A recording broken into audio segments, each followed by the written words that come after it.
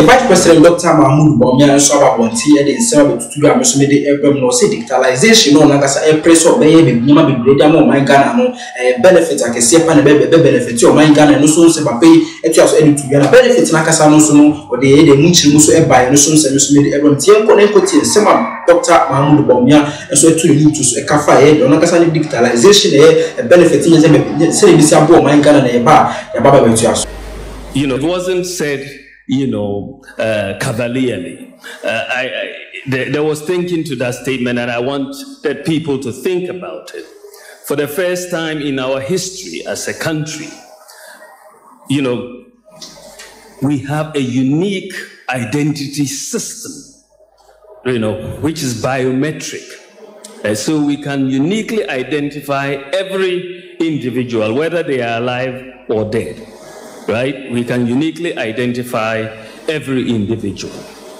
So immediately, if you can uniquely identify each individual, the case of ghost names on our public sector payroll will become a thing of the past. Immediately. Once we do it, and I'm working with Controller here, we're doing a lot of good work on the Controller payroll database and cleaning it up. If you look at what has happened recently, National Service Scheme, we found 14,000 ghost workers, saved annually 114 million Ghana cedis to the public exchequer. From 14,000, just from National Service, 14,000 ghost workers, because we look for unique identity.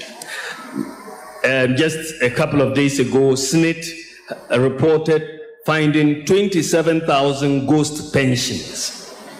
27,000 ghost pensioners. And they were being paid 327 million Ghana cedis a year.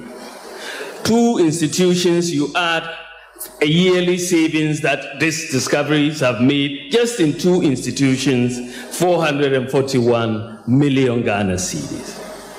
Over 10 years, you are talking of over 4 billion Ghana cedis. This is just two institutions, and you can be sure that when we go through every institution, you will see that we will be able to eliminate all ghost workers thanks to the Ghana card. As a result of the Ghana card, we've made it the tax identification number for everybody.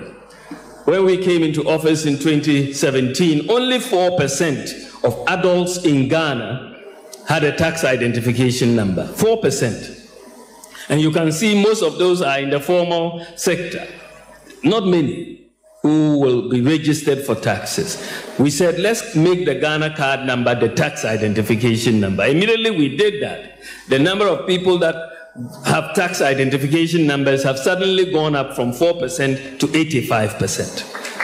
And that is it. So now the taxman knows exactly who has filed, who has not filed at any particular time. And not only do we know them, we also have their digital address, so we know where they live. So tax collection is going to take a different path going forward, because we now have the data.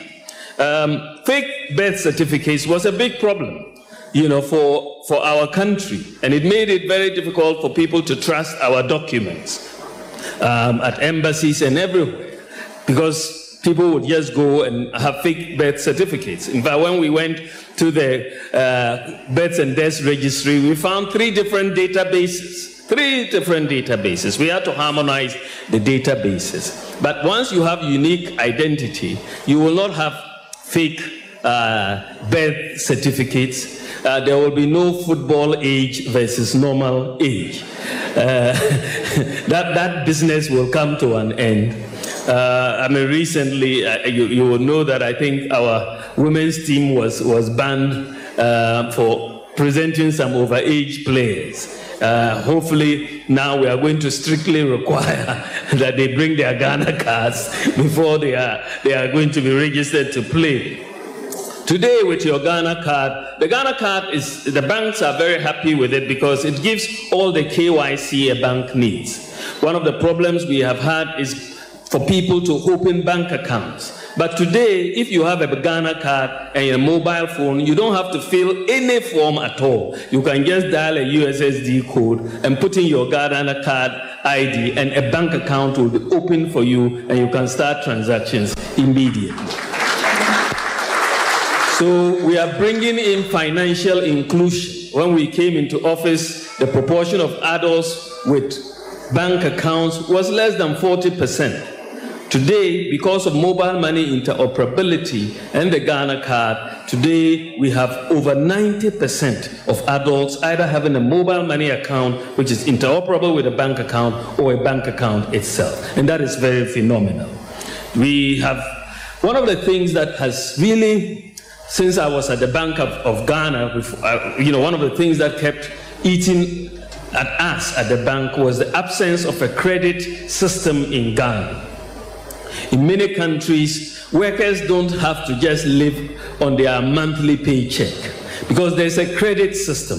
If you have a regular paycheck, you will be able to get a way to buy, a TV on credit or a fridge on credit and all of that. A working credit system. But we don't have a credit system in Ghana.